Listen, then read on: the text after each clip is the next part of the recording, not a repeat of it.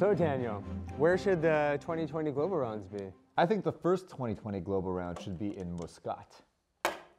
Muscat? That'll be our first ever global round in Oman.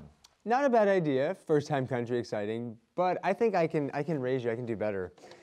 Because the next global round, I think it should be not only in a country we've never had one, but a continent. In Canada, in Vancouver. Nice. I do want to go to Vancouver. It's a beautiful place. But, you know, every year we need to have a global round in Europe. And I think the best place for this year's global round in Europe will be in Prague. There are delicious burgers there. Prague's exciting. We've had a global round there before, so we know it goes well. But I still think it's more exciting when global rounds are in new cities. And we have a global round every year in Southeast Asia, but we've never had one in Cambodia, in Phnom Penh. Huh. Well, that's true, and Phnom Penh had our largest regional round last season. So it's time that the program find a home there. Yeah, agree. But we can do better. We need to have a regional round in Dunedin. I agree. I've never been to Dunedin. It's going to be the best regional round of the season. Will it be the largest? Probably not.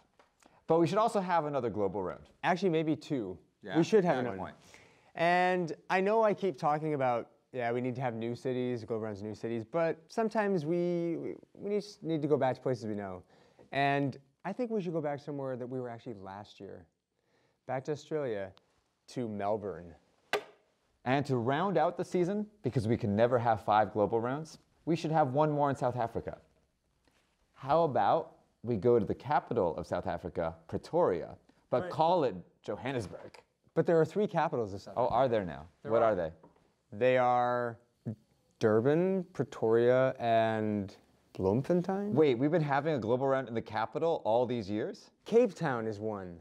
We were also there. Oh, okay. But yeah, let's just call it Johannesburg. Yeah. Everyone will actually drive to Pretoria, and we can call it the Johannesburg-Pretoria round. You know, I mean, right. I think the plan is that we'll call it Johannesburg until we get there, and on day 1, all the banners will say Pretoria.